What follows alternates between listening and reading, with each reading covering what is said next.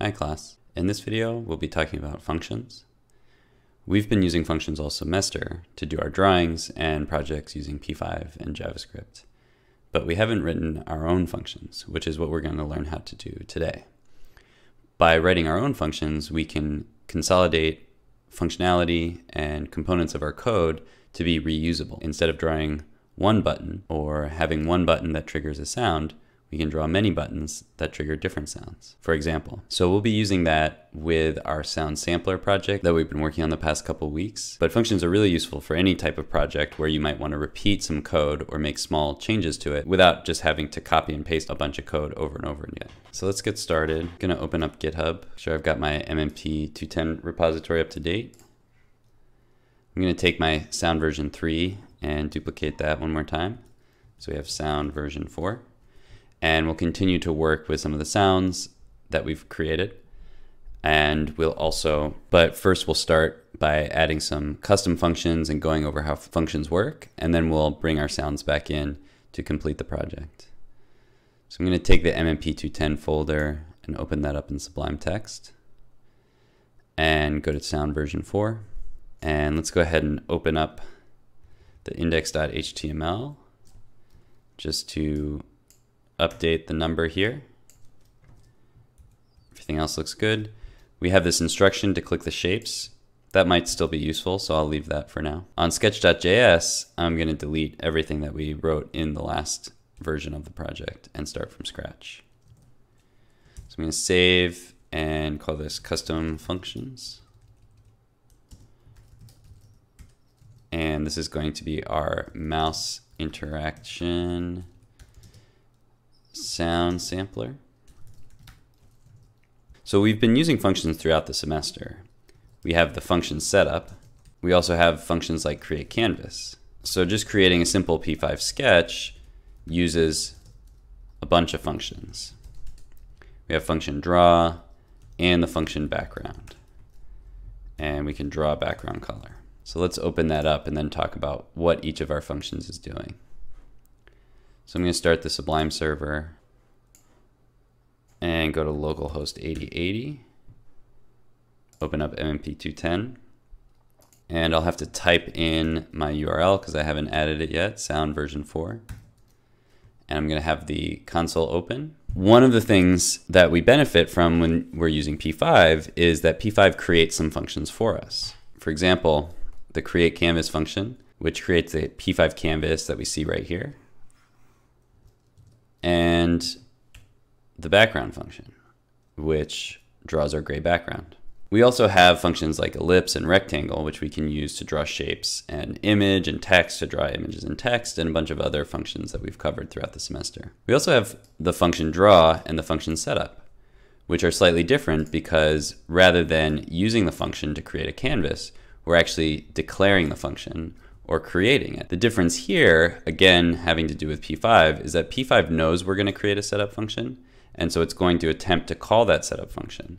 P5 also knows that we're going to create a draw function, and it's going to attempt to call that draw function as it does the animation loop at 60 frames per second. So these are some of the advantages that P5 brings, is that it has its own functions we can use, and it also has some basic ideas for functions that we can create, like setup, draw, mouse pressed, some preload, and some of the other functions we've used. But if we were writing JavaScript from scratch, we'd have to create our own functions.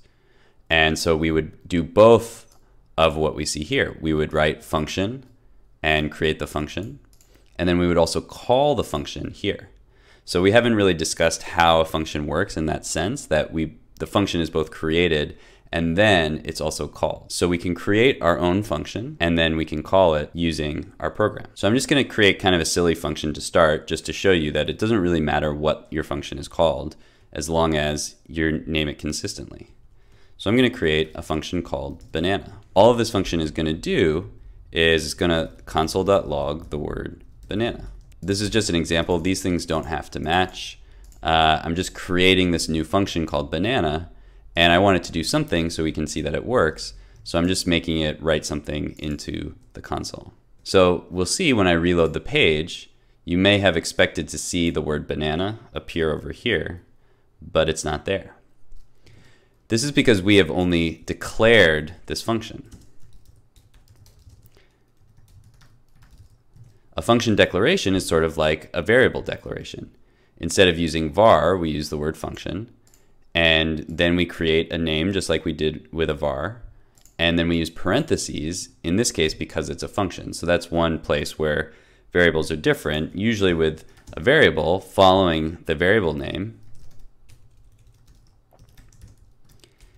instead of parentheses, we would have an equal sign. And then we would assign it to something like a number. And that would be the end of our statement. With a function, we use parentheses to say that it's a function, and then we use curly brackets to create our function scope. The function scope is where we put all of the code that we want to run when the function is called or invoked. So let's invoke our function. Invoke is a fancy word for saying, I want you to do the function now. So now if I say banana, followed by parentheses, we can see that our console has logged the banana. And because this is a function, we can run it again. So we can log banana as many times as we like. I could also call banana from another function, like function mouse pressed. And now every time I click the mouse, it'll log banana again. So a function is basically creating a little bit of code that we save to call later. So for example, when we create the setup function, we're saying that we want to create the canvas, and when P5 loads in our browser, it does that for us. Okay, so let's make our banana a little bit more useful. So instead of just logging banana, let's actually draw a banana. And instead of drawing it in mouse pressed, I'll draw it in draw. So I'm going to draw a banana here. And so to draw my banana, I'm going to set the fill to yellow. Actually, I'm going to use a stroke because I'm going to use a curve. It's not going to be the best banana in the world, but I'm just going to make a curve. I'm going to translate first to the center on X, and I'll put it about 100 on Y. And then I'm going to make a curve. So I'm just going to do a curve, and a curve is a bit tricky. So what I'm going to do to start is I'm going to repeat the first 2 points. I'm going to start at 0, 0 on X and Y, 0, 0 again. And then I'm going to do another one on 0x and just move down 100 on Y and repeat it the same thing. So a curve is like a line. You'll see it's a line now. Let's make it a bit bigger. So I'll say stroke weight is 10. Can make it even a bit bigger than that. Let's try 16. And so with a curve, there's 2 points, here and here. With the first point, what is actually going to happen is this point is going to become a control point. And the farther away we pull that point, the more of a curve it's going to create around this way. Same thing over here. So the middle 2 points are the actual points of our banana. The top is 0, 0, and the bottom is 0, 100. And then the control points are going to pull the banana away. So let's start by trying to pull the X point away on the top. So I'm going to move that over to 100. So you can see that is now curving. So I put that point and I moved it basically over here. So now you can see it's curving like that.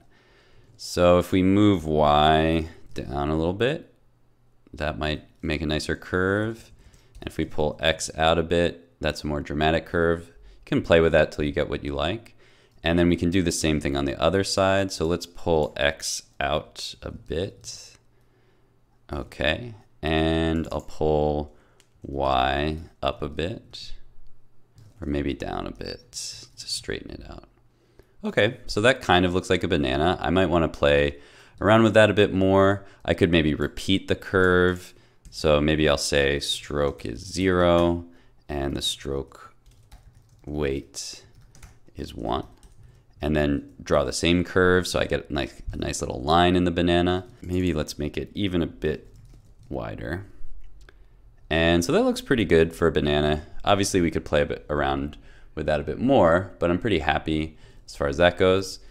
And so let's draw some more bananas. So one thing to notice so far is that this is a lot of code that if I wanted to draw more bananas, I'd have to repeat this entire thing. So one of the nice things about drawing using functions is that instead of repeating all of this code over and over again, I can just repeat that function. But in order to move the banana around, so if I just draw a banana again, well, actually, I see the banana is moved over here because I forgot to push and pop. So whenever you translate, especially inside of a function, make sure to push and pop. And if this stuff with the translate and the curve doesn't really make that much sense to you, don't worry about it. You can just use regular shapes and stuff like that, or even use an image. Doesn't really matter here. Okay, so we've got our banana. So if we draw it twice, we just see it in the same place. So we're gonna wanna move it somewhere, right? That's a nice thing about using translate is I can just put a value in here, and then we can use what's called arguments.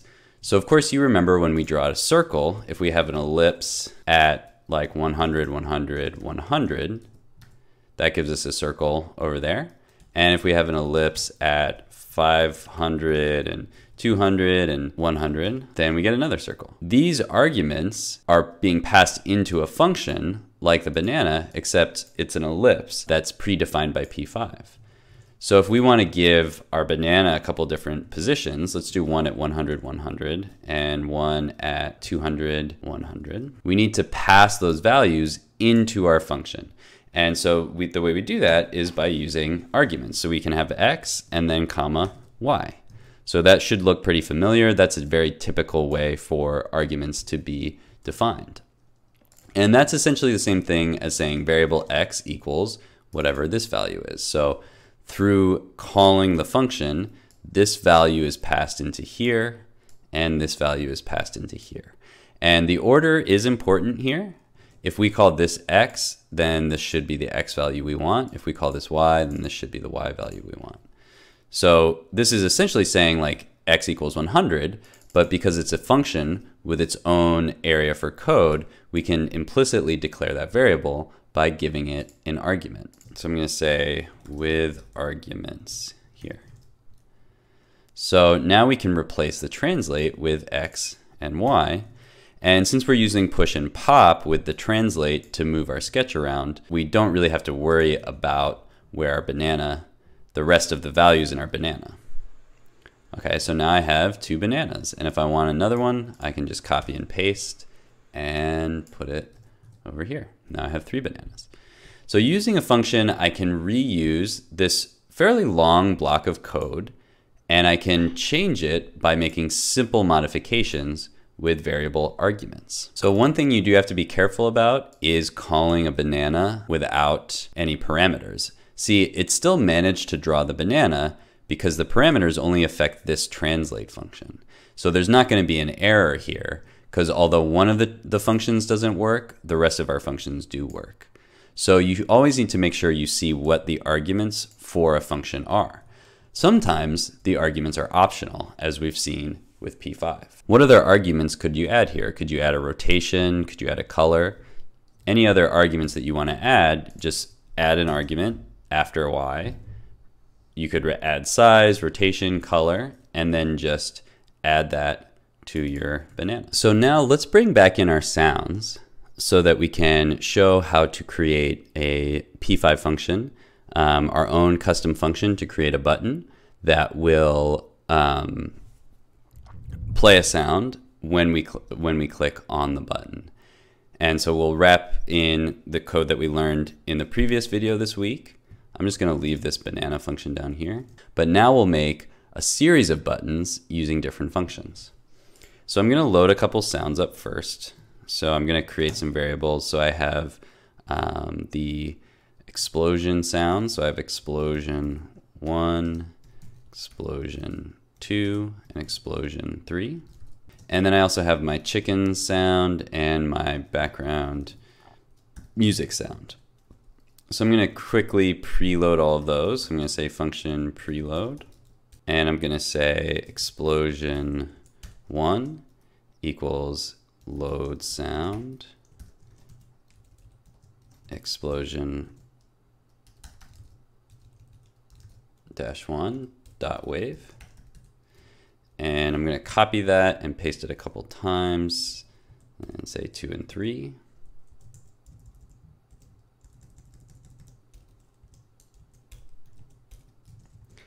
And then I'll preload my chicken sound.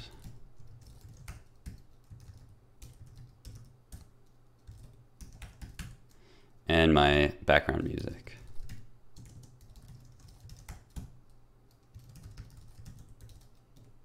Okay, so now that I've got all my sounds ready to go, I'm just gonna collapse that. Now let's create some buttons. So I'm gonna start with my explosions, and I'm gonna create a button that plays the explosion.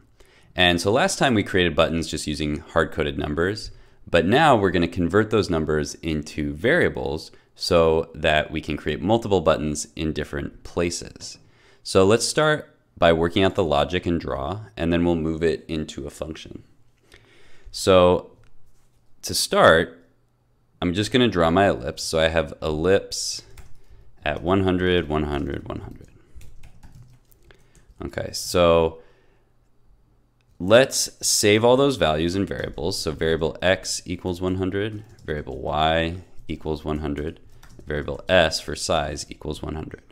So now I have x, y, and s for size. For the fill of my ellipse, I'm going to fill yellow if I'm hovering over the ellipse, and I'm going to fill plum if I'm not. So I'm going to first calculate the distance of the ellipse. So I'm going to say variable d for distance equals dist between x and y, and mouse x and mouse y. So you can already see how using variables is going to make my code easier because I have x, y here. So I don't have to remember that x is 100 to type 100 here. I can just use the same variable and it's going to match up. So I've calculated the distance between the mouse and my button, and now I'm just going to say if the distance is less than size over 2, so the radius of the circle or ellipse, then I'm going to fill yellow. So that's if I'm inside the ellipse. Otherwise, I'm going to fill plum. I'm going to just put a comment here, calculate distance inside the button, outside the button. Oh, I got an error here because background is something that P5 needs, so I'm going to change that to BG real quick. Sorry about that. Okay, so now I have my button, and if I go inside, then it highlights. First, let's add another button, and then we will add our sounds. So to translate this whole thing into a button, one thing I could do is I could just copy and paste the whole thing, and then I could change this to like 200. And now I have 2 buttons.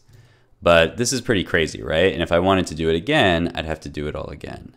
So let's not do that. Instead, let's convert this into a function. So we have function button. And so we first take our variables. So x is 100. So we're going to put x here.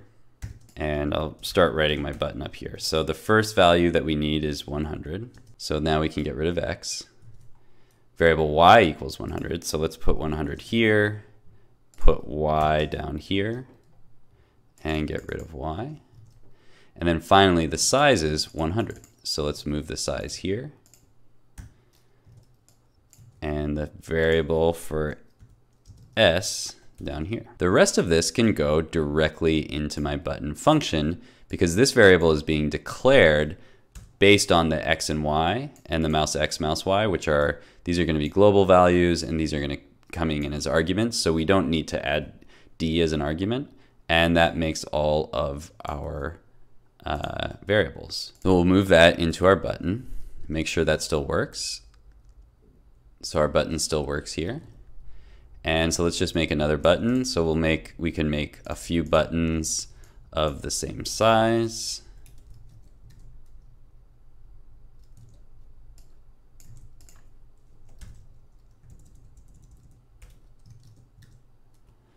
And they all have the same functionality. So the reason they have the same functionality is because each time we draw or call this button function, it's going through all of the same code. So it's looking at the x and y versus the mouse x and mouse y. It's calculating the distance, and then it's doing the fill for 3 separate buttons. So that's pretty cool. We can start to do a lot of different stuff with our code.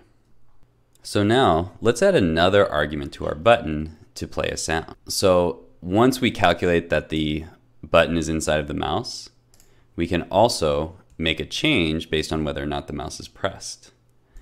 So we can say if mouse is pressed, then we can say explosion1.play. And this will play the same sound for each button.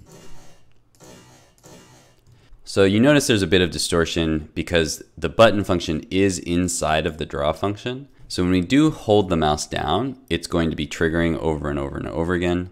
So let's just add another condition here and say, and explosion1.is playing.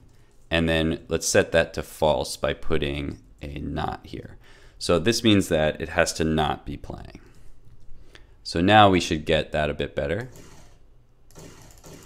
So now the sample just plays once each time we click. So the next thing is, can we change this sound?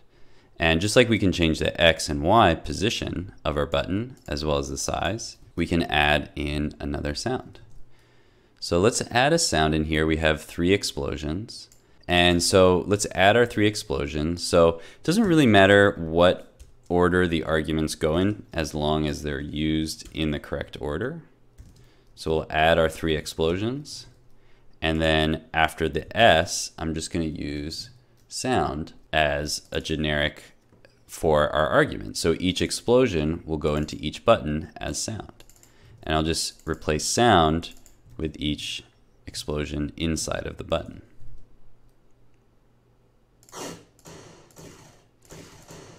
So now we have our 3 separate sounds. It can be kind of confusing because it's a bit abstract now, but keep in mind that these values, when they go inside the button, become these variable names.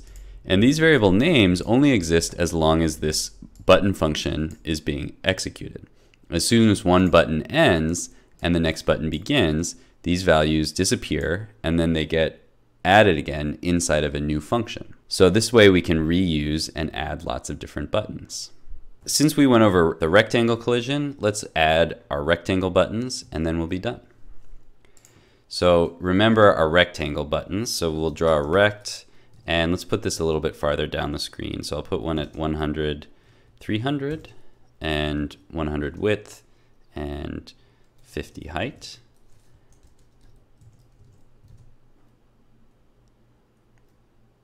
Okay, and I'll use my rectangle code.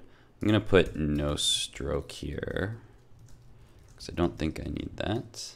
So let's add variables and then detect our collision. So we have variable x equals 100, x, variable y equals 300, y, variable w for width is 100, and variable h for height is 50. W for width and h for height. And now let's detect our collision. So if mouse x is greater than x and mouse x is less than x plus w. See how much nicer that looks with variables than it did in the previous video? Then we do the same thing on y. If mouse y is greater than y and mouse y is less than y plus h. So if we are over the rectangle, we'll fill with yellow.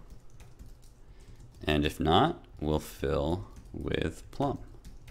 Of course, we could change those colors for a rectangle. So let's take a look at how we figure out that collision. So here's our rectangle and here's our mouse. We know that xy is this top left corner, and we know that the width is the distance across and the height is the distance from the top to the bottom. So first we need to know that this mouse value is on this side of the left side of the rectangle. So it's got to be greater than x. So that's our first condition. Then to get over here, we say, what's x? Okay, so we start at x and then we go plus w. So we also know that our mouse has to be less than x plus w. then we do the same thing in the other direction. So our mouse has to be greater than y up here. It has to be bigger than this line. So it has to be greater than y. And it has to be less than y plus h. So y up here plus h down here. So let's test that out. There we go. We've got our other rectangle. And so now if we want to turn this guy into a function, I've already used button, so let's just create another function name. So I'll say function rect button. And we know that we need an x, a y, a width, and a height, pretty much just like our rectangle.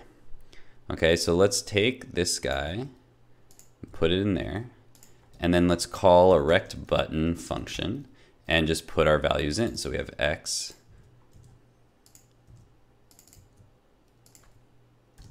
y, width, height. And now we can call another rect button if we just move this over. And of course, let's move it over a bit more to make it a little more even. And we can also make it longer if we like. Okay, that looks fine. And so each one of our rectangles works. And just like we did with our regular button with the sound, let's add a rectangle button sound.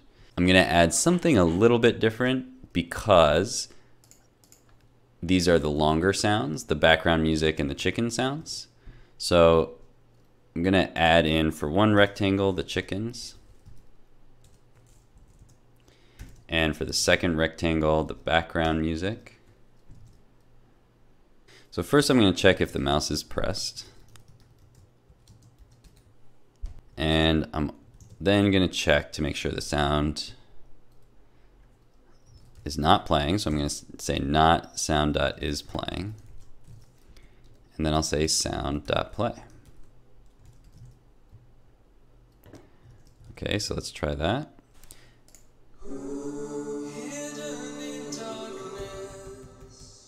So we've got our background music and our explosions and our chickens. The music is much louder, so I'm gonna turn that down a bit. In setup, I'm just gonna say bg.set volume, and I'll set it to 0.1, so it'll be much quieter. So I've got my chickens, my explosions, and my other sounds. So there are a lot of other things that you could customize with your buttons to make them reflect the sounds in different ways.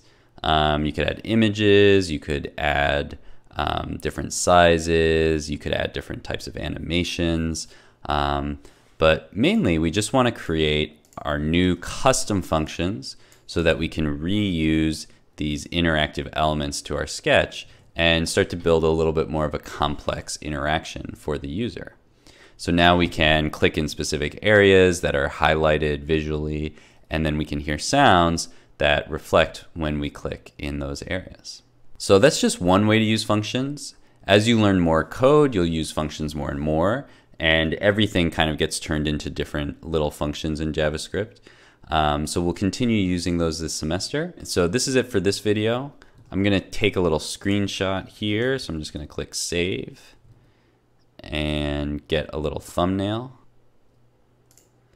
So I'm gonna go to my project, sound version 4, and let's grab this new thumbnail from downloads. So I'll just call this thumbnail.png. And so then I want to add a new link here. So we'll add it after our sound example and keyboard sampler. So I'll go to index.html and I'll grab this last project and just copy and paste it. And so this is sound for the thumbnail, it's sound version 4. Thumbnail. Sorry, I keep switching between thumbnail and some other name, but that's fine. And then we have sound version 3, sound version 4 for our links. And so the first one is our interaction 2 example with collisions. And then we have our sound sampler with the mouse. Okay, so Let's make sure those work. Okay, looks good. So we're good to go. So I'm just gonna close these guys, make a new commit.